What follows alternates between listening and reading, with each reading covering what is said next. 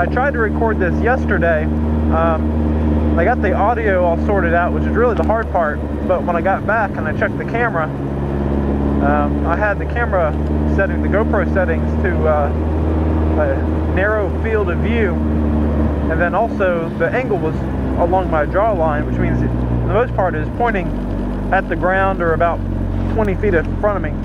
You really couldn't see anything because of that narrow field of view.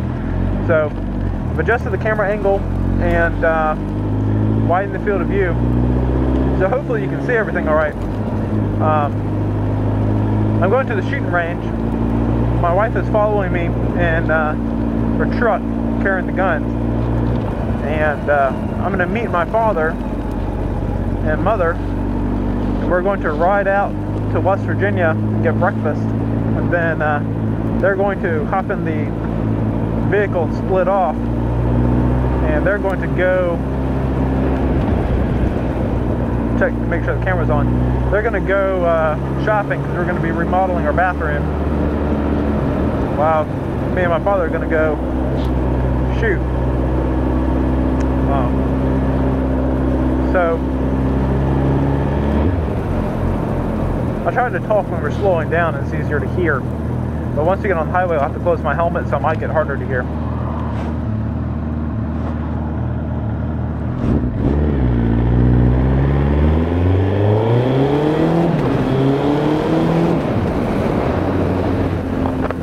Alright, so hopefully the wind noise is not too bad and you can still understand what I'm saying. I'm riding a Suzuki Hayabusa, a GSX 1300R. This is a bike that I've wanted for a really long time. So I found a good deal on one back last October. It was a holdover from August, and I was able to pick it up in the late fall for $7,000 or so. It had 14,000 miles. It's a 2012 model. And I checked it over, and I can tell pretty easily that it hadn't been abused. It looked like you had not, dropped it, as in laid it down, but you probably tipped it over a couple times. So I had to touch up some scratches in the plastic a little bit. But they weren't gouges actually in the plastic. They had just scraped off the paint a little bit. Otherwise, the bike was in pretty good condition, so I can tell probably used it the same way I did, which is a grand touring bike. So the thing about the Hayabusa, there's a few things I want to talk about it, because I get a lot of questions asking me, is it fast? They're asking me, is it my first bike? They're asking me, how comfortable is it?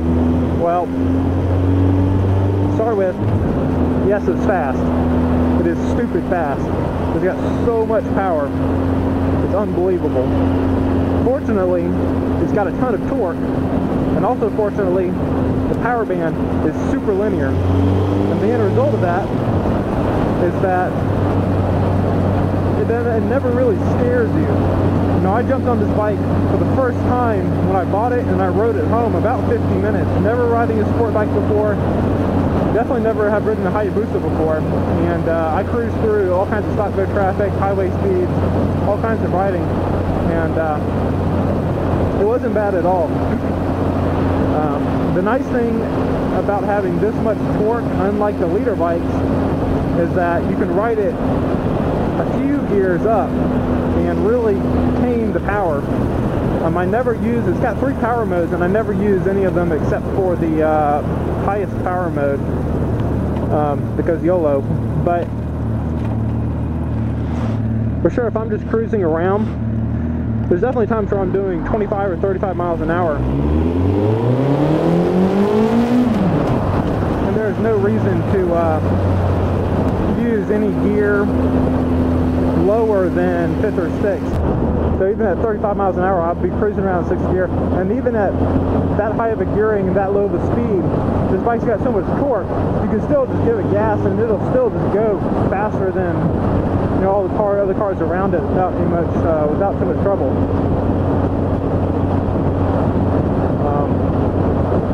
Now, a lot of people have asked, you know, this is my first bike.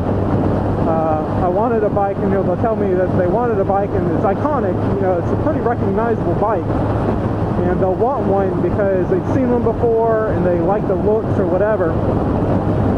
And they'll ask, you know, I don't have a bike, you know, I want to get a bike. What do you think about the Hayabusa? You know, if I were to get a bike, you know, my friend told me I should start on the Hayabusa and this and that. I would not recommend getting a Hayabusa as the first bike. This bike, I've heard the argument that, you know, because it's got so much power and so much torque, it'll scare you and keep you from wanting to do anything stupid. And, you know, that might be true for some people, but the other side of the coin is that this power is so intoxicating. You know, I have a story. I went shopping for a car a few years ago before I bought my second bike, and it was a choice between a BMW 135i. You know, it's I think a 2 or 3 liter turbocharged, 300 horsepower or so, small coupe convertible. It's a 135i convertible, and I love the car, and I was pretty dead set on getting it. But before I went to go purchase it, I test drove a 2013 Mustang GT. Garbage truck, no. It stinks. Nah. And anyway, the 2013 Mustang GT, you know, 420 horsepower or so, I think, at the time. And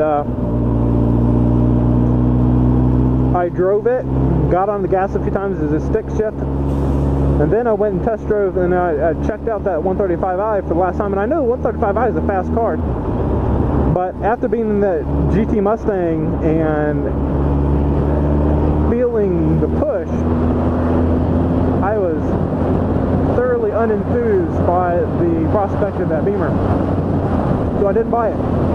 And instead, because at the time, you know, I could afford to buy the Mustang GT, but I really couldn't afford the maintenance and the tires on it, given, you know, my apartment rent and everything else.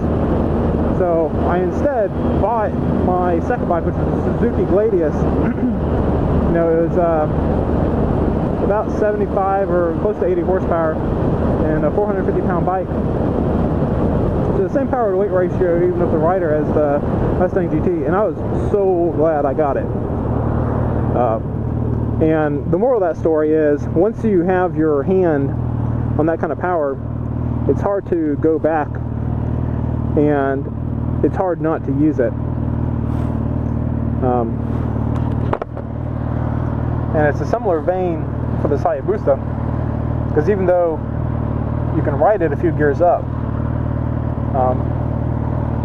it's pretty hard not to be a jackass on it. And being a jackass on a bike is one thing. Being a jackass on a bike without having any experience riding a bike, or not knowing how to control it, or still working out, you know, the physics of it, the braking and stuff like that, because, you know, this bike has no ABS, no traction control, nothing like that. It'd be pretty dangerous for a new rider.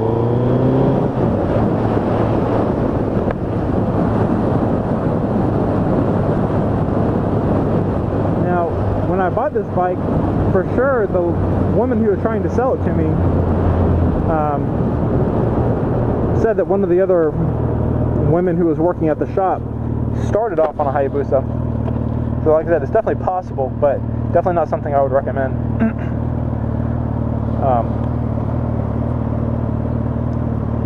And then the other question I usually get is about ergos.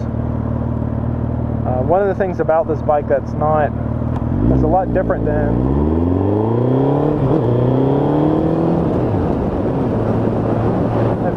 a lot of the other bikes, a lot of the other sport bikes, is that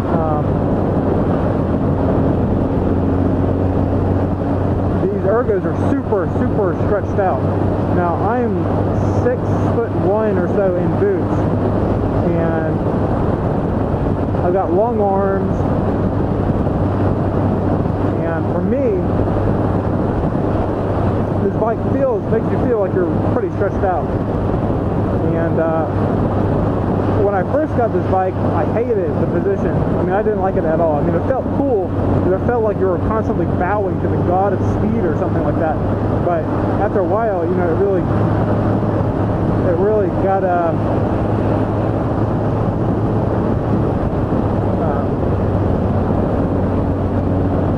it really started to wear on you.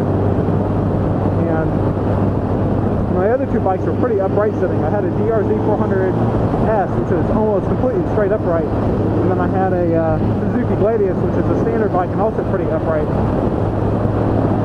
But after riding this bike for a few weeks, I started getting used to it, and then all these upright bikes started to feel pretty weird. And for a while, I was pretty convinced I wanted to get a raise the handlebars and lower the pegs. That's a pretty common mod. But after riding it for a while, I decided against that. The Popo is out in full force because it's Memorial Day. So I'm not going to do anything really stupid. For sure. Also, I'll probably end the talking part of this video pretty quick, and then I'll try to recover what audio I can. It's pretty hard to talk when you're riding on the highway because of a high amount of wind noise. The video I shot yesterday was on a slower road, and it's definitely a lot easier to make out what I'm saying. So the last bit about ergos, the bike is super stretched out. And like I said, you get used to it after a while. So I wouldn't be intimidated by that, but just be aware that it's something you're going to have to get used to, even if you're coming from another sport bike. Now, I've done 4 and 5 hour rides on this bike, and it is many times more comfortable than the Suzuki Gladius I had, mostly because the seat design is much better. You know, even though the ergos are different, the seat design really makes up for the weird ergos. So that's all I've got to say about it. If you have a chance, definitely test ride one and consider getting one, because it's got a tremendous amount of power. Yeah, the other thing that people ask is, why did I get a bike that's so stupid fast? Well, so I started off on a DRZ 400 and they had enough power, but you know, you couldn't really ride faster than about 45 or 55 miles an hour before I got uncomfortable. Just because it's so light, it's like 320 pounds, and it's pretty twitchy at speed. So I got that Suzuki Gladius, you know, it's a 650cc V-twin, and it had all the power I ever needed for a bike. But my wife started wanting to ride, and that's a tiny bike for 2 people. You know, short wheelbase, it's fun in the corners and everything else, but so the passenger on the back just didn't have a whole lot of power, and it was just cramped, and she constantly felt like she was going to fall off. So I was going to get a touring bike. I went in my test.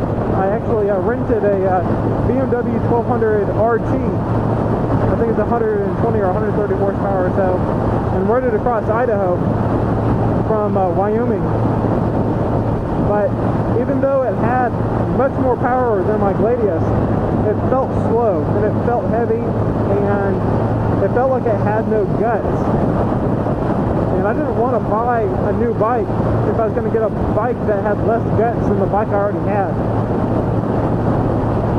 So that's why I started hunting around as a Ford Hayabusa. And I don't use this bike as I don't drag stoplight race, and I don't take it to the drag strip. I generally don't do stupid shit on the highway.